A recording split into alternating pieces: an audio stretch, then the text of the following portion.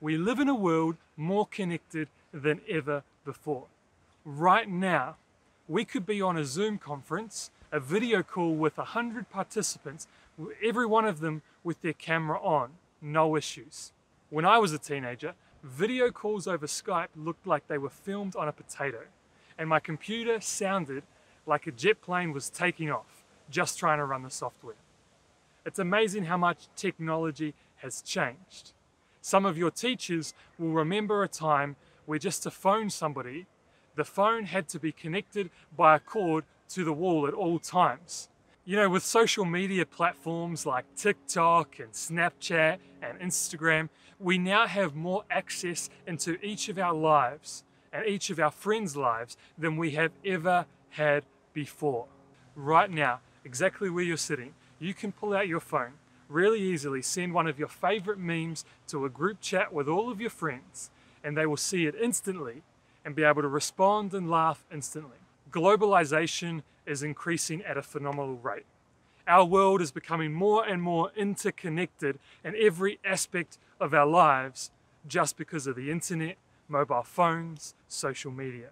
It's amazing how connected we are right now. So here's a question. What could possibly go wrong? In 2019, the Young Australian Loneliness Survey showed that a significant proportion of young Victorians reported problematic levels of loneliness. 1 in 6 adolescents, that's 1 in 6 people between the age of 12 to 17, and 1 in 3 young adults, that's people between the ages of 18 to 25, reported that they were lonely.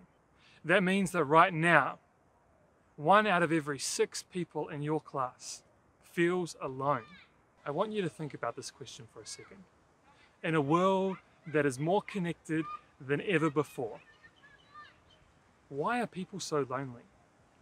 I believe that thanks to the internet and social media apps, we have created a false economy of connectedness.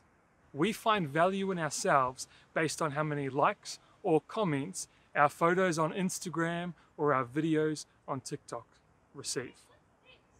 Our popularity is based upon how many followers we have as individuals.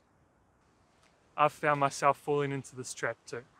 Every time I post a video on TikTok, I find myself refreshing the page, closing the app, opening it back up again, just trying to see whether it's received any more views or any more likes. It's normal. It happens to the best of us. You know, there's a song I like by an artist called Loud that really highlights this issue in today's society. It's called Modern Loneliness. Modern loneliness, we're never alone, but always depressed. Love my friends to death, but I never call and I never text. Modern loneliness. I'm never alone, I'm always depressed. I love my friends to death, but I never call and I never text. You know, it's true. Thanks to social media, we are never alone. We always have connections to somebody in our lives and one of our friends. But yet at the same time, there are high levels of loneliness and depression. High levels of people feeling like although we're connected, we aren't connected at all. Now more than ever, people are feeling alone.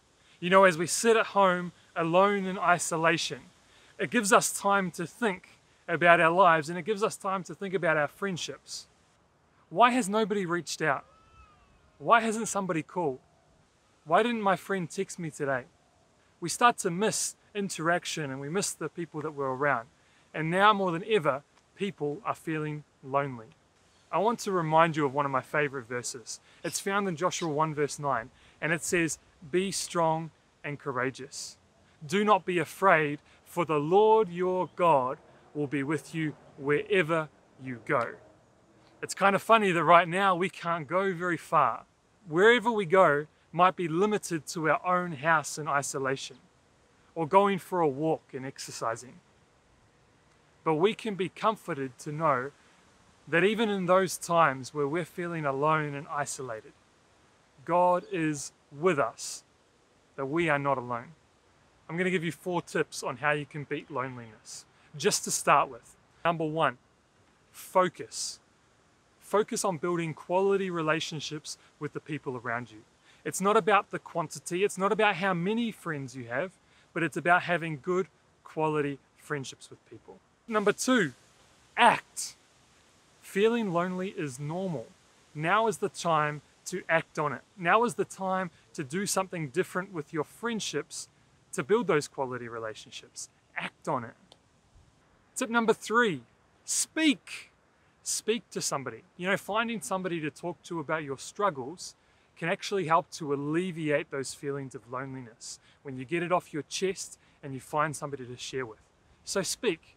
Find somebody to talk to. Number 4, reach out. Instead of waiting for somebody to contact you and check up on you, I want you to think about somebody in your life that you might be able to contact, that you might be able to reach out to and check up on them.